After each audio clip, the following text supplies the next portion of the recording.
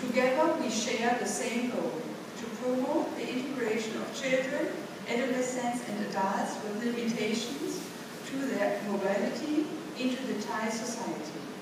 We would like to thank the Department of Medical Services who gave the financial security that allowed the International Vojta Society to conduct the A, B and C modules with the participation of 22 students.